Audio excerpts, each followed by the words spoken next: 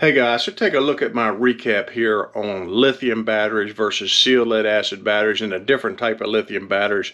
How much they're going to cost you to purchase originally, how much you're going to save in the long run. Do you actually save anything with lithium batteries? And is the performance worth it all? In any case, check it out. So guys, I finally bit the bullet and bought lithium batteries from a boat. And this is what I bought right here. This is a Wise battery. I did a lot of research on it, and you know, if I had to pay what they were asking for lithium in the beginning, $1,200, $1,400, $1,500 for a 12-volt 100 amp hour battery, I never would have done it. I got these batteries for $299 a piece. Now, before you say I got a bunch of junk, let me explain what I got. So I had to upgrade my Dual Pro. It wouldn't charge fully a lithium battery. It would charge it to about 90 or 95%, but it wouldn't charge it fully, and I didn't want to mess with it. So Dual Pro, I sent it back in, and they charge $180 plus shipping to completely reconfigure your onboard charger here for lithium or AGM. It'll do either one, but it won't do SLA, sealed lead acid batteries anymore.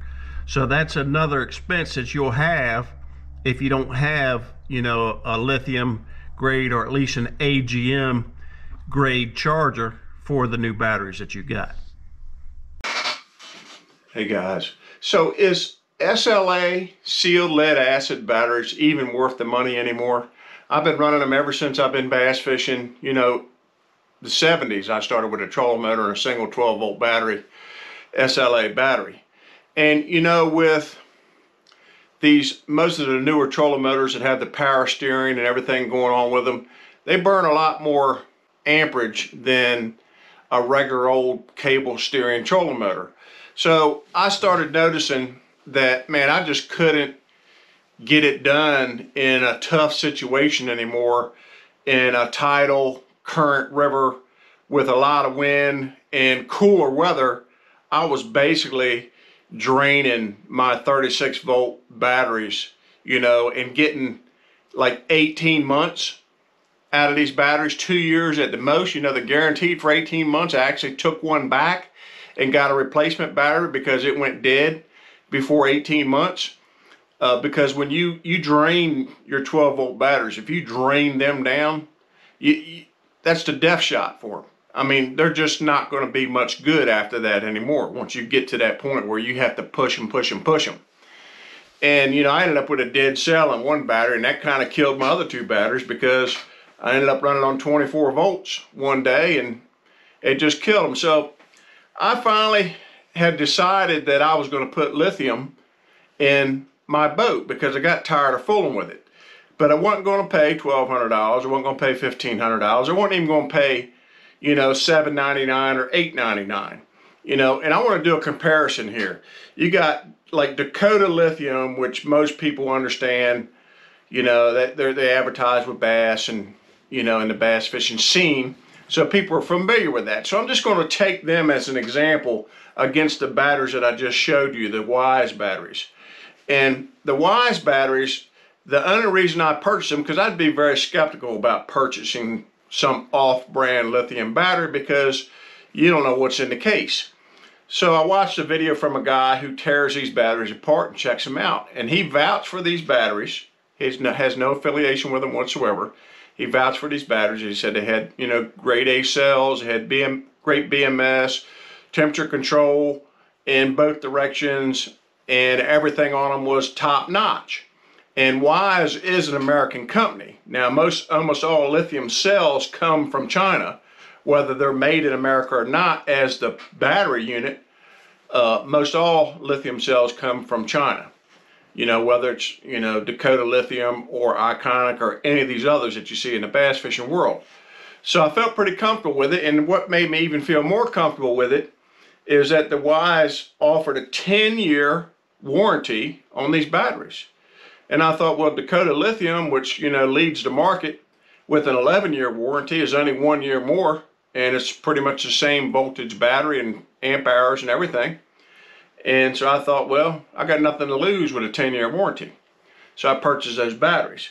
So let's do a cost comparison here. If you were to buy a sealed lead acid battery, you know, a 31 series lead acid battery is going to cost you between $129 and $159 right now at a discount store like Sam's or Walmart or some of these big stores, Tractor Supply even. And a Dakota Lithium 12 volt, 12.8 volt, 100 amp hour iron phosphate lithium battery is $899 for one battery. This Weiss battery, these Weiss batteries that I just purchased are $299. And they're 12.8 volts, 100 amp hour, 10-year warranty. Both batteries have 2,000 charging cycles. And when they're talking about charging cycles, they're talking about fully discharged charging cycles, 2,000 cycles. If you discharge your battery 50%, which is kind of hard to do on a 36 volt lithium system, then you can get up to 8,000 charging cycles. Well, that's, you know, there's 365 days in a year, and you can add that up real quick. That's 3 times 8, 24 years if you went fishing every day. I doubt they're going to last that long. There's got to be some catch there, but that's what they're all saying. But they're saying that a sealed lead acid battery has up to 500 charges. I don't believe that's even close to true. I've never charged a sealed lead acid battery 500 times. There's no way. If I go fishing 40, 50, 60 days a year, probably 50 days a year on average, or partial days, and up to 100 some years, depending on how many tournaments and stuff I'm fishing. You know, that's at 100, you're at 100 charges, right? And that means that battery's going to last you 5 years? Not a chance. Not a chance. You understand? That is like, man, that's like if you babied them and just burnt just a little bit off the top each time and then put them on a charger cycle, you get 500 cycles. So I think you get about maybe 150 cycles, probably, charging cycles out of a lead acid battery.